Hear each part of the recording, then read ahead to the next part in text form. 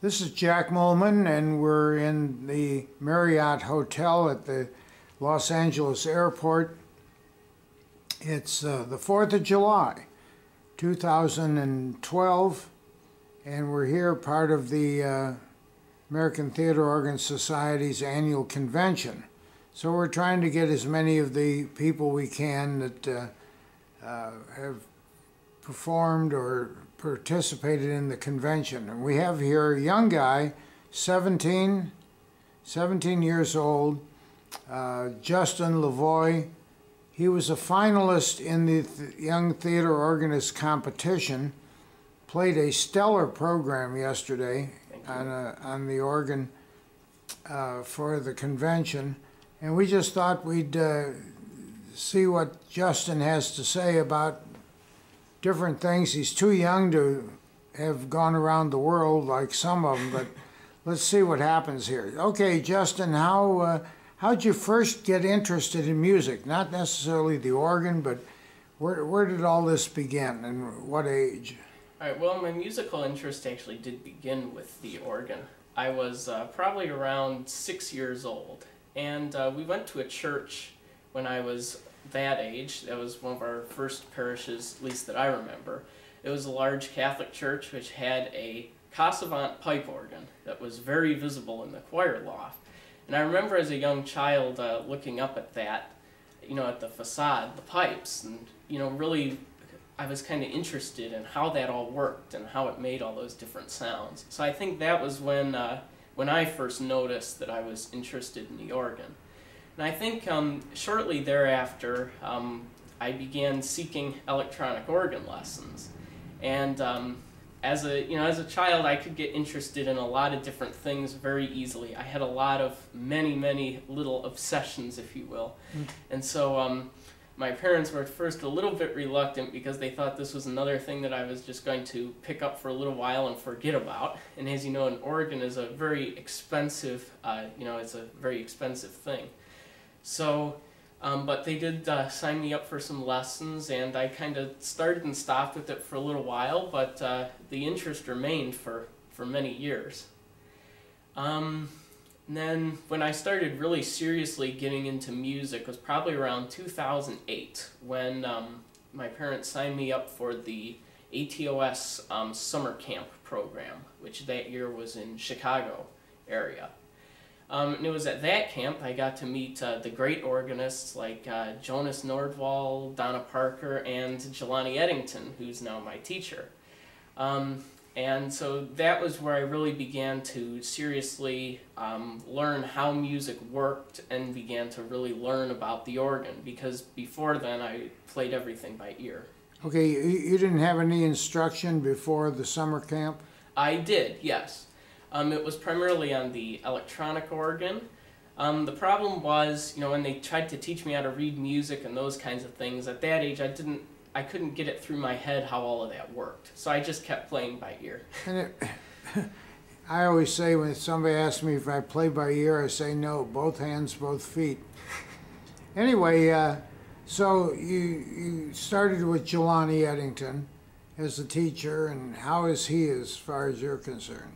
He's very rigorous and very demanding, and I think that's a very good thing because to be a really great theater organist, it requires a lot of discipline. Now he's in Wisconsin and you're in Michigan. How does that work? Well, beginning in the fall of 2010, we started traveling about every 6 to 8 weeks. We would go from our town, Canton, which is about probably a half hour outside of Detroit, and we would drive it's probably about 5.5 hour drive from Canton to Racine, and we would, my parents and my brother would go as well, and so we stayed at the hotel, made a weekend out of it, and he'd give me instruction, and then we'd come back. And now, where did you do this? You went there, or? Yes, I went to Jelani's house in Racine. Yeah. And so that's been continuing ever since. Of course, given Midwestern winters, it's usually during the winter we try to do things like Skype. We will set up our webcams. And how does that work okay with Skype?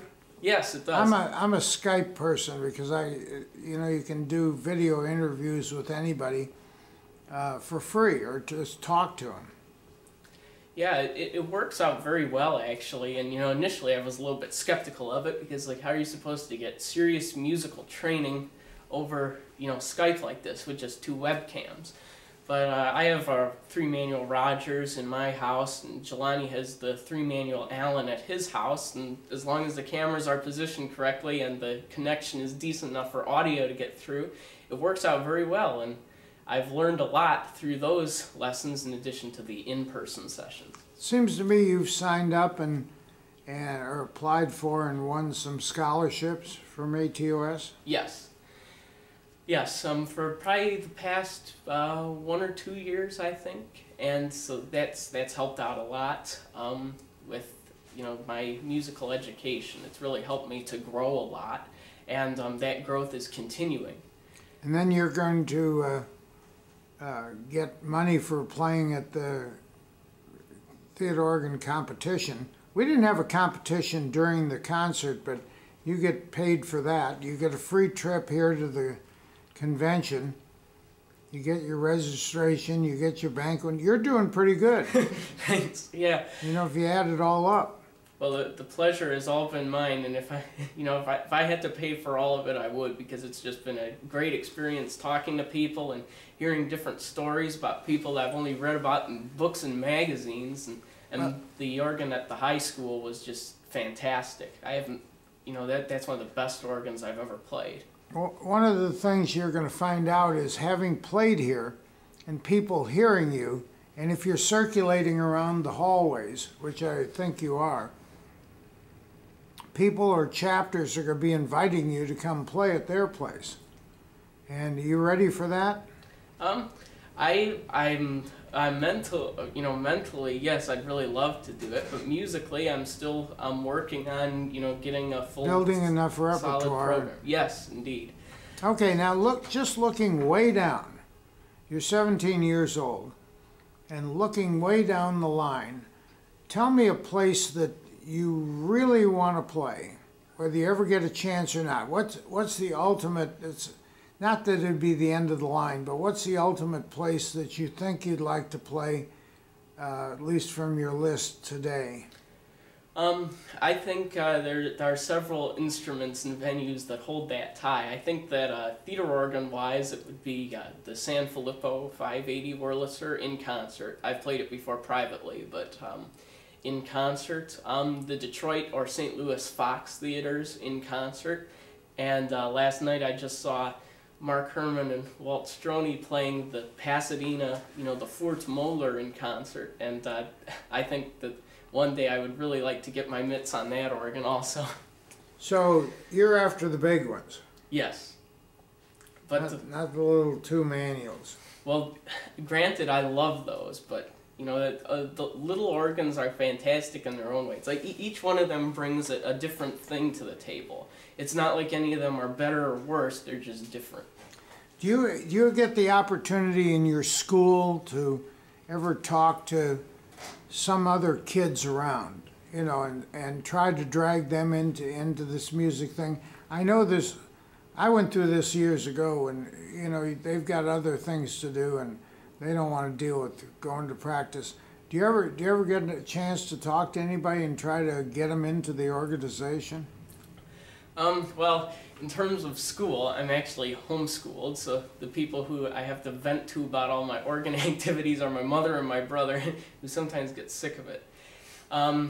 Outside of there, oh sure, I've talked to a lot of young people about it. People in my driver's ed classes, friends of mine, people at church. I really try to get the theater organ out there, especially to a lot of my church organist friends, the closet theater organists, we call them. Yep. Because I know a lot of the church organ, and they come over to my house with the theater organ. They're not going to touch it. But you know darn well that they probably could play the beer barrel polka or something on it.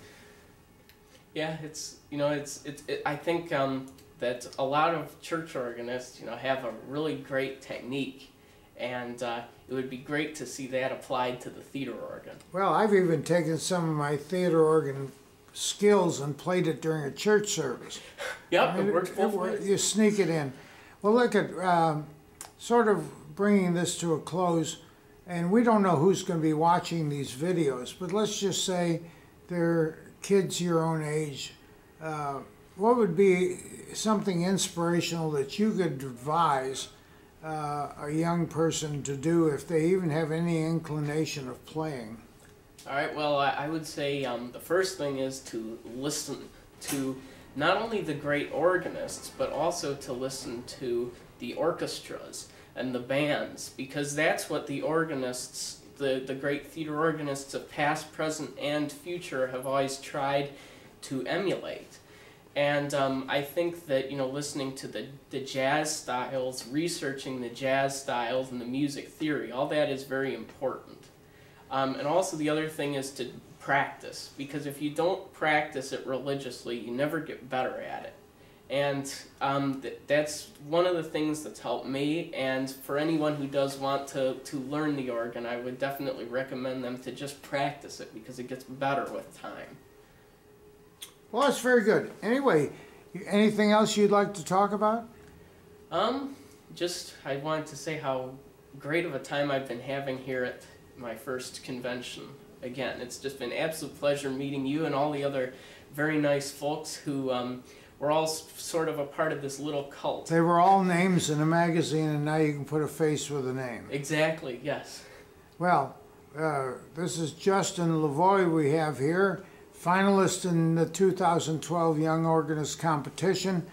We're here at the Los Angeles Airport Marriott Hotel for the annual American Theater Organ Society Convention.